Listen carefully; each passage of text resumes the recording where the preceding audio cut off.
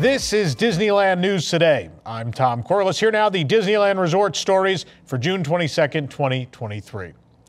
The two spring riders have been removed from Goofy's How to Play yard in Mickey's Toontown at Disneyland.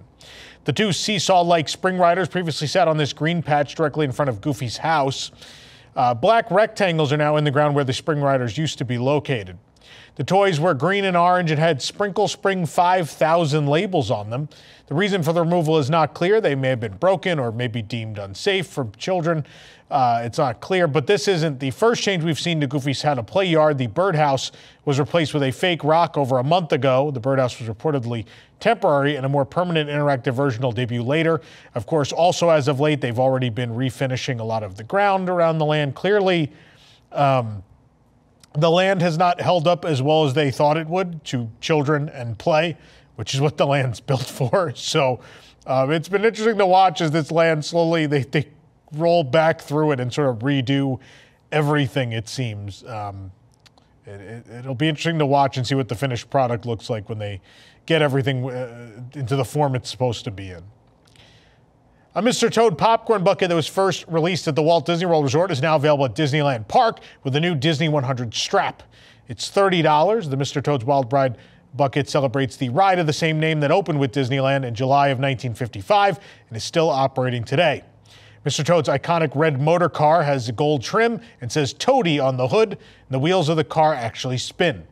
The back opens up to access the popcorn, which comes packaged separately in case you want to keep your bucket in pristine condition. The display unit had a bottle of water in the compartment for some reason. Just to explain why you're looking at that photo. The removable strap has a red and gold diamond pattern featuring various images of Mr. Toad and the Disney 100 logo. The Walt Disney World iteration of the Toad bucket had a 50th anniversary strap.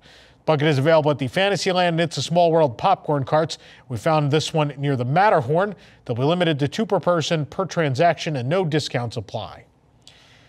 New limited edition and limited release Walt Disney's Enchanted Tiki Room pins have arrived at Disneyland to celebrate the attraction's 60th anniversary. We found them in 20th Century Music.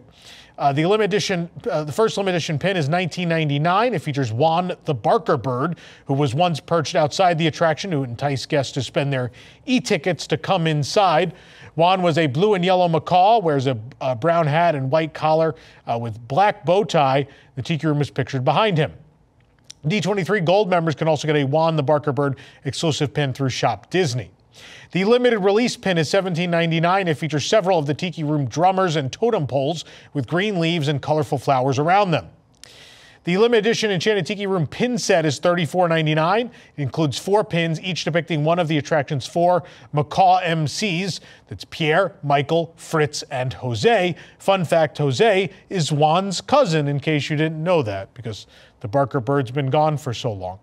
And here at WDWNT, we are celebrating 60 years of Walt Disney's Enchanted Tiki Room on Thursday night at 9 p.m. Eastern. We have a very special edition of WDW News Tonight on the WDWNT TV channel. The whole episode celebrating that anniversary. We're going to be making cocktails themed to the 4 MCs of the Tiki Room. There'll also be a segment where we rank all of the inhabitants of the Tiki Rooms around the world. A lot of fun stuff and a lot of surprises. So tune in either live at 9 p.m. Eastern on Thursday, or again, you can watch whenever it's on demand. It'll be on the YouTube channel whenever you'd like to enjoy it. Please check it out. There'll also be a history article on WDWNT.com and so much more. So stay tuned. All weekend long, we'll be celebrating 60 years of the Tiki Room, one of my personal favorite attractions of all time. That's why we're on this set this week, because I wanted to put out a bunch of Tiki Room stuff to mark the occasion. Disney has announced new details about Rogers the Musical, which will run at the Hyperion Theater at California Adventure from June 30th through August 31st, 2023. Exploring universal themes of heroism, romance, and self-discovery, Rogers the Musical is an exhilarating and heartfelt experience for superhero fans, theater enthusiasts, and families alike. Avengers aficionados will appreciate creative interpretations of iconic objects and moments from Steve's journey, while theater fans will love the eclectic array of musical styles in the score and the show's original choreography. Rogers the Musical is inspired by the fictional Broadway musical theater sequence featured in the first episode of the Disney Plus series Hawkeye. This new musical project will come to life through the creativity of Disney Live Entertainment in partnership with book writer Hunter Bell. It will feature 5 all-new songs and music by Grammy-winning composer Christopher Lennertz and lyrics by Jordan Peterson, Christopher Lennertz, and Alex Karukas. Plus, fan-favorite songs like Save the City from the Disney Plus series Hawkeye and Star-Spangled Man from the film Captain America: The First Avenger will be in it as well. That's one of my personal favorites. Rogers the Musical will be performed several times per day, Tuesday through Saturday, most weeks from June 30th through August 31st. A virtual queue system will be available in the Disneyland app. Joining the virtual queue is not required, but is highly recommended, similar to World of Color 1, also at DCA.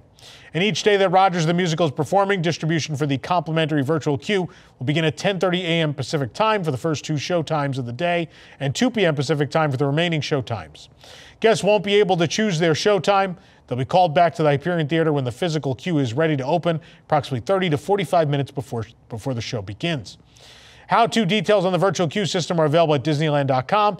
If the virtual queue reaches capacity, you can check in at the Hyperion Theater before Rogers the Musical begins for walk-up viewing options.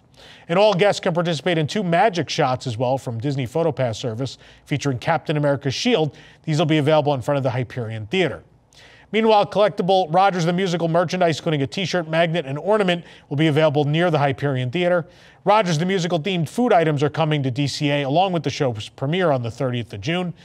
The red, white, and blue shake will be vanilla shake with wild cherry and blue raspberry slushes and whipped topping. That's something that's been at Epcot forever, but now it's so weird to see an item repackaged and sold at another resort. That doesn't happen a whole lot. The Patriotic Punch at Hollywood Lounge is Sprite and white cranberry juice with blue raspberry and cherry syrups topped with whipped cream. That's not alcoholic. There's a pastrami pretzel dog at Award Wieners. It's an all-beef hot dog topped with pastrami, whole grain mustard, provolone, sauerkraut, and Thousand Island dressing. There's also the Shawarmizza at Shawarma Palace. It's Italian sausage, pepperoni, mozzarella, and pepperoncini in a garlic parmesan wrap with marinara dipping sauce. There's like an apple pizza pie at Terran Treats. It's cinnamon sugar fried pizza crust topped with apple and cranberry filling, streusel, and cream cheese frosting. The Cap'n Everything dog at Outdoor Vending Carts will be a hot link wrapped in pizza dough, topped with everything bagel seasoning, and served with a side of mustard cheese sauce and potato chips. As well, there'll be kettle corn at Outdoor Carts. It'll be in red, white, and blue, and it'll be caramel corn. Rogers the Musical popcorn buckets will be available with the kettle corn as well.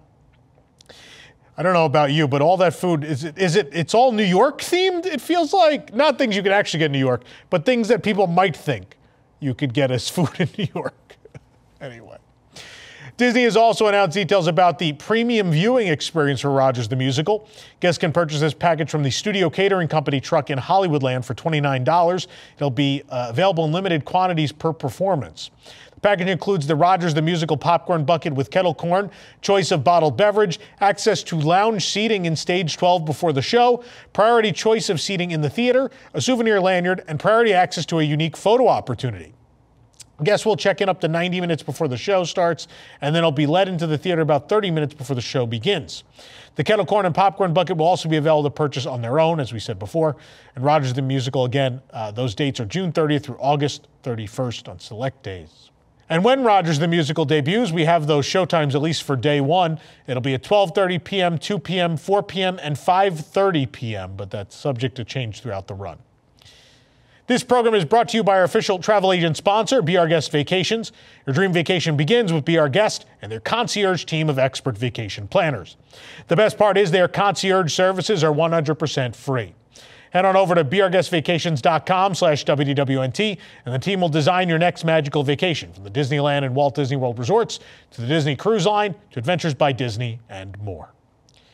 The construction walls have expanded in Avengers campus at California Adventure, displacing the Jeep in preparation for building the new merchandise location. We previously reported that construction had begun on this new space, but the site footprint has grown since early April. The shop has been planned for some time. It was originally meant to serve as the exit store for the Avengers e-ticket attraction that was originally announced with the project. And as the attraction was delayed and later canceled, so too was the shop. The space has sat empty with blacked out windows since then, and the walls since again around it have expanded to enclose the tree situated on the right and as well where that Jeep was. No opening date for the store announced as of yet. There is a multiversal attraction that is supposed to be built at some point at Avengers Campus, but we have not seen them break ground on that yet. So we'll have to wait and see if that's still happening. Nick Fury will debut in Avengers Campus at California Adventure. Nick Fury, portrayed by Samuel L. Jackson in the Marvel Cinematic Universe, is the star of the new Secret Invasion series on Disney+. The series launched this week, and DCA is celebrating with the appearance of Nick Fury. It's unknown if Fury will be a meet-and-greet character or limited to sightings. We'll have to wait and see. By the time you're watching this, it's probably already posted at DisneylandNewsToday.com, so be sure to check the site to find out the latest on how you could find him. Hot on the heels of the new Pixar film's release, we spotted a new Elemental Sipper at Smoke Jumper's Grill in DCA. The Elemental Sipper is $21.69, includes a choice of fountain beverage, a time of purchase, a limit of 5 per person per transaction, and no discount supply. On one side of the sipper, we see Wade, made of water, in the film and represented appropriately in light blue. On the opposite side, we see Ember, who's made of fire and represented in orange. The two halves are joined together at the center and are not separate molds. The actual drink goes in an easily removable cup, which sits at the center, making the depictions of Wade and Ember entirely decorative. The strap shows them in various emotional states, as well as with the film's logo and Disney parks. As you know, Disney is transforming Pacific Wharf at California Adventure into San Francisco Square, representing Big Hero 6. The retheme has been ongoing for months, and more murals continue to be added to the facades of the land while it remains open. We previously reported on the large San Francisco mural above the restrooms, plus the Baymax-themed restroom people. Very cute. Lucky Fortune Cookery, of course, will remain after the retheme is complete. And many of the facades are still surrounded by construction walls and scrim. Some of the retheming is as simple as adding Japanese characters alongside the English text. There are several themed murals and advertisements facing the water of Pacific Wharf. Some of these remain from the previous theming, while more Big Hero 6 details have been added. They were adding logos beneath San Francisco Proud Home of when we last visited, and a day later, the painting project was complete. The logos are for fake sports teams of San Francisco, such as the Golden State Samurai. Another is the Murasaki Emperors, and the last one appears to be an SFN layered over each other. No word on what team that is. Of course, they're not real teams. As seen on some of the signage, San Francisco Square will be the official name of the land. And after a closure to paint it red, the San Francisco Gate Bridge reopened, but still doesn't have those tall Torii Gate towers we've seen in the concept art. No opening date has been given for the area yet. Obviously, it's remaining open through the process, but we don't know when it will actually become San Francisco Square just yet. You can support the entire team behind this show and others by joining the WDWNT Interglobe Society at patreon.com/WDWNT. Get access to exclusive content, discounted show and event tickets, and more. Special shout out to all of our WIGS members who make this show happen every week. Half of Mater's Junkyard Jamboree in Cars Land is closed for refurbishment. Since the ride can operate at half capacity, it's not listed on the refurbishment schedule. Themed wood construction walls are up around half the attraction in Mater's Junkyard. Signs on the wall state the ride is undergoing a refurbishment. The queue may be longer with only half of the attraction currently running, but it's considered better than closing the ride in full. Nothing major has been announced for the ride. We would assume this ride, because of the nature of it, the floor has to be repaired constantly. The last time they did a major floor repair, unfortunately, they took away the correct coloring. It's gone to just this plain brown. We assume they're going to continue to keep the plain brown because it's easier to maintain. But I'm still hopeful that someday someone will be like, hey, we should fix the ground so it looks like it matches the rest again. But I know I'm being too hopeful, probably. The second red car trolley vehicle has returned to service at California Adventure, marking the first time both trolley cars have run at the same time since 2018. Though the red car trolley is now considered an iconic element of the park, it was only added in 2012, over a decade after it opened. In 2018, the red car trolley closed due to the Avengers campus construction. It remained closed for years longer than expected due to the COVID-19 pandemic. It finally returned to service in July of 2022, with only car 623 running. Now trolley car 717 has returned to service, and the two cars can be seen passing each other on Hollywood Boulevard. 717, of course, a reference to the opening date of Disneyland, July 17th. And though both trolley cars are, of course, red, 717 and 623 otherwise have different designs representing different periods of the operation of the Pacific Electric red car trolleys. For the absolute latest Disneyland news, head on over to DisneylandNewsToday.com and follow us on your favorite social media platforms.